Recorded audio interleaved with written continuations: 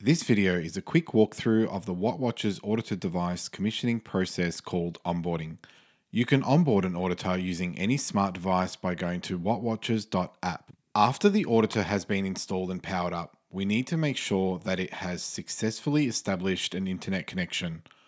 It has successfully connected when all three lights have become solid. Once you have gone to wattwatchers.app, you will need to log in using the username and password provided by your fleet manager. Contact your fleet manager or Wattwatchers support if you do not have these details. After logging in, enter in the serial number of the auditor.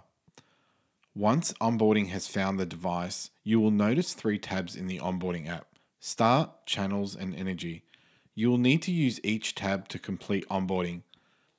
Please note that additional tabs will appear for devices that have additional features, such as Modbus or switching. Refer to the detailed user guide in the description for more information. In the Start section, begin by entering in the name of the device. This can be anything to uniquely identify the device. Next, enter the time zone of where the device is installed. This should be auto-detected based on your mobile's location. Then select the type of antenna installed. Once that is done, you will notice some information about the device below that includes signal quality. Please take note of this so you can decide whether or not to use an external or high gain antenna. Once you have finished each step, you must always click on the Save Changes button at the top or bottom of the page. The next tab is Channels. In Channels, it will ask you for the install type. Select the install type based on the grid supply at the property, either single phase, two phase, or three phase. Use the single phase option for sites with a single phase grid connection. Use the three phase option for sites with a three phase grid and three phase solar, or three phase grid and three phase load. Use the mix phase option for sites with two or three phase grid and single phase loads. Please contact Wattwatchers support to complete the commissioning when mix phase is selected in onboarding. For each channel or group, you need to set the following. Category is used to define the type of load being monitored, such as grid, solar, or air conditioning. Select the most appropriate type for your installation. CT rating is the amperage rating of the CT you installed. You will notice you can edit the label field in the channels.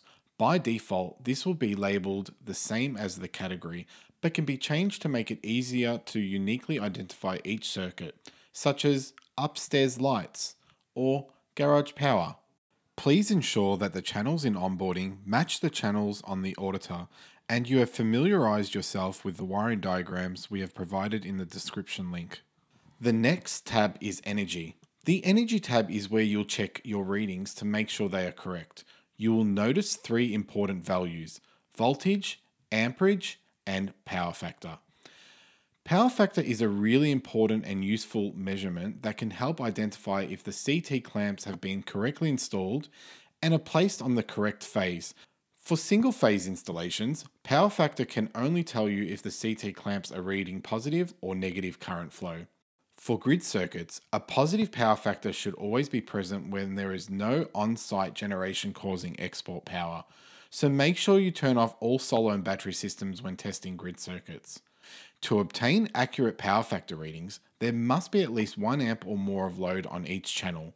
So try to turn on a load for that circuit to ensure correct readings. If you are using CTs that are rated higher than the standard 60 amps, there must be higher amperage applied to compensate. When sufficient load is drawn through a circuit, the power factor should be between 0.8 and 1. Power factors between 0.1 and 0.6 are usually considered poor and either indicate that you do not have enough power on that circuit or you have installed the CT on the wrong phase. Negative power factor values indicate that the current is flowing in the opposite direction and can indicate the CT arrow pointing the wrong way or the CT is on the incorrect phase. If you encounter a mix of low and negative power factor readings, it's a strong indication of incorrect CT placement, so please check every cable and CT as per the wiring diagrams. To verify the accuracy of the CT readings, a comparison test should be performed using a multimeter with a clamp function. This will ensure that the readings from the auditor and the clamp meter match within a reasonable tolerance. Also, this will confirm that the correct circuit has been clamped and that the clamp is securely fitted. After using onboarding, the device information will be automatically updated in the Fleet Manager's account and ready for viewing. If you are installing for a residential property, homeowners can view their energy on our My Energy app by downloading it on their smart device.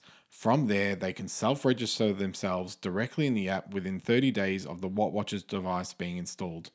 All they need is the device ID number, so please make sure it is noted and provided to the homeowner. See description for where to download the app.